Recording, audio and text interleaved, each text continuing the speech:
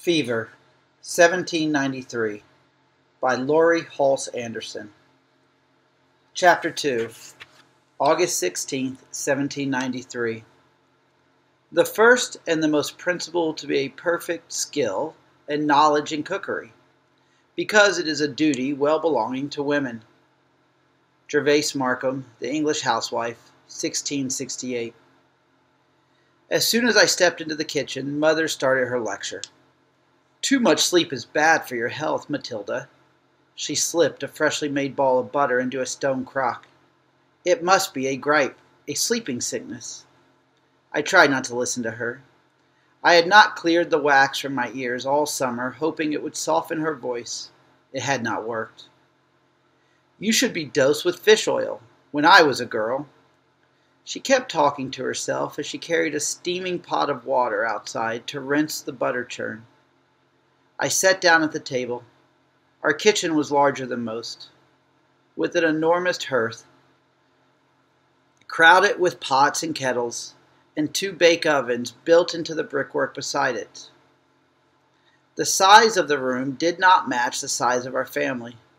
We were only three, Mother, grandfather, and me, plus Eliza, who worked for us. But the roomy kitchen could feed 100 people in a day. My family owned the Cook Coffee House, the soon-to-be-famous Cook Coffee House, Grandfather liked to say. My father had built our home and business after the War for Independence ended in 1783. I was 4 years old. The coffee house sat just off the corner of 7th and High Streets. At first, we were lucky if a lost farmer strayed in, but business improved when President Washington's house was built 2 blocks away. Father was a carpenter by trade, and he built us a sturdy home. The room where we served customers filled most of the first floor and had 4 large windows. The kitchen was tucked into the back, filled with useful shelves and built-in cupboards to store things. We could have used a sitting room, truth be told. Father would have added one if he had lived, but he fell off a ladder and died of a broken neck 2 months after the coffee house opened. That's when Grandfather joined us. A coffee house was a respectable business for a widow and her father-in-law to run. Mother refused to serve spirits, but she allowed card games and a small bit of gambling as long as she didn't have to see it. By midday, the front room was usually crowded with gentlemen, merchants, and politicians enjoying a cup of coffee, a bite to eat, and the news of the day. Father would have been proud. I wondered what he would have thought of me. "Good morning," Eliza said loudly, startling me. "I thought you were going to sleep the day away. Have you eaten?" She set a sack of coffee beans on the table. "I'm starving," I said, clutching my stomach. "As usual," she said with a smile. "Let me get you something quick." Eliza was the coffee house cook. Mother couldn't prepare a meal fit for pigs. I found this amusing, considering our last name was Cook. In a manner, though, it was serious. If not for Eliza's fine victuals and the hungry customers who paid to eat them, we'd have been in the streets long ago. Mother's family had washed their hands of her when she ran off to marry a carpenter, a tradesman, the horror, when she was but 17. So we were very fond of Eliza. Like most blacks in Philadelphia, Eliza was free. She said Philadelphia was the best city for freed slaves or freeborn Africans. The Quakers here didn't hold with slavery and tried hard to convince others that slavery was against God's will. Black people were treated different than white people, that was plain to see. But Eliza said nobody could tell her what to do or where to go, and no one would ever beat her again. She had been born a slave near Williamsburg, Virginia. Her husband saved up his horseshoeing money and bought her freedom right after they were married. She told me that was the best day of her life. She moved to Philadelphia and cooked for us, saving her wages to set her husband free. When I was 8, she got a letter saying her husband had been killed by a runaway horse. That was her worst day. She didn't say a word for months. My father had only been dead 2 years, so Mother knew just what lay in Eliza's heart. They both supped sorrow with a big spoon. That's what Mother said. It took years, but the smile slowly returned to Eliza's face. She didn't turn sour like Mother did. Eliza was the luckiest person I knew. She got to walk from the river past shop windows, market stalls, and the courthouse up to 7th Street every morning. She told stories, and even better than Grandfather, and she knew how to keep a secret. She laughed once when I told her she was my best friend, but it was the truth. She dished up a bowl of oatmeal from a pot that hung by the side of the hearth, then carefully set it in front of me. "Eat up," she said. One corner of her mouth turned up just a bit, and she winked. I tasted the oatmeal. It was sweet. Eliza had hidden a lump of sugar at the bottom of the bowl. "Thank you," I whispered. "You're welcome," she whispered back. "Why is Polly late?" I asked. "Have you seen her?" Eliza shook her head. "Your mother is in a lather, I promise you," she warned. "If Polly doesn't get here soon, she may need to find herself another position." "I bet she's dawdling by the forge," I said, watching Matthew work with his shirt collar open. "Maybe she's ill," Eliza said. "There's talk of sickness by the river." Mother strode into the room carrying wood for the fire. "Serving girls don't get sick," Mother said. "If she doesn't appear soon, you'll have to do her chores as well as your own, Matilda." "And where is your grandfather? I sent him to inquire about a box of tea an hour ago."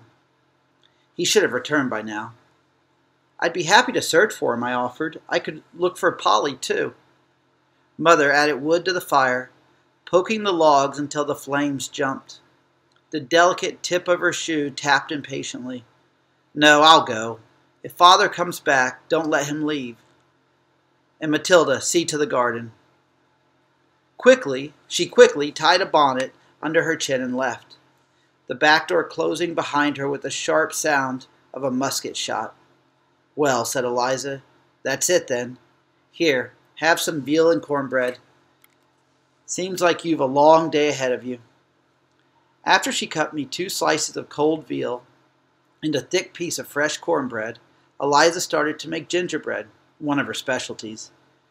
Nutmeg and cinnamon perfumed the air as she ground the spices with a pestle. If not for the heat, I could have stayed in the kitchen for an eternity.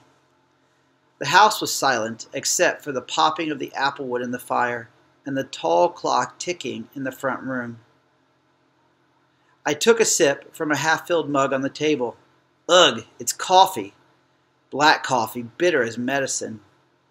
"How can you drink this?" I asked Eliza.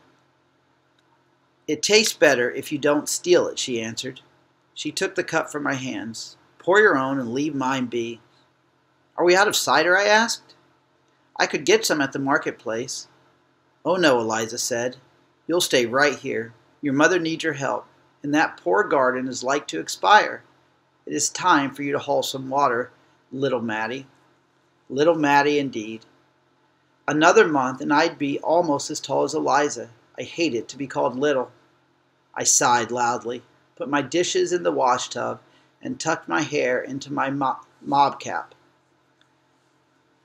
I tied a disreputable straw hat atop the cap, one I would never wear in the street, and snatched a bite of dough from Eliza's bowl before I ran outside. The garden measured 50 paces up one side and 20 along the other, but after 6 weeks of drought it seemed as long and wide as a city block, filled with thousands of drooping plants crying for help. I dropped the bucket into the well to fill it with water, then turned the handle to bring it back up again.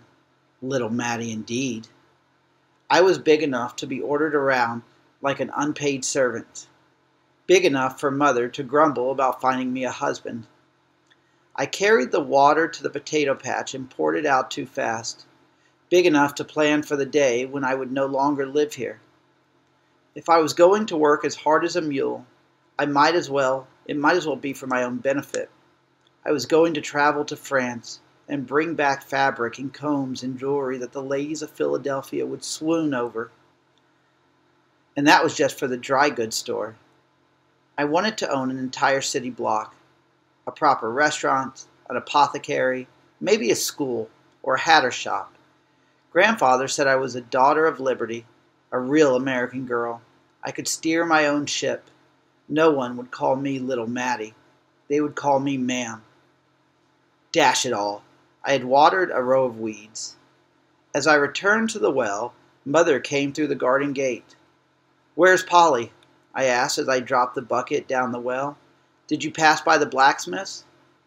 "I spoke with her mother, with Mistress Logan," Mother answered softly, looking at her neat rows of carrots. "And?" I waved a mosquito away from my face. "It happened quickly. Polly sewed by candlelight after dinner." Her mother repeated that over and over. "She sewed by candlelight after dinner, and then she collapsed." I released the handle and the bucket splashed a distant sound.